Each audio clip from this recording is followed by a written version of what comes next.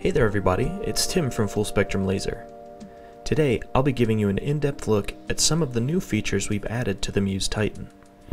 Previously called the Muse XL, the Muse Titan takes everything great about the Muse Hobby Laser and scales it up, giving you a Pro Series sized work area and laser tube, in a sleek, low-profile package. So low profile in fact, that it'll easily fit around corners and through doors. Can't do that with a Pro 48. The Muse Titan has 3 honeycombs, which can be removed independently of one another.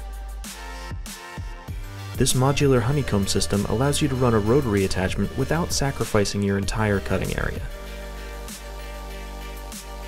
Unlike the Muse 3D, the Muse Titan's 3D camera isn't attached to the laser head.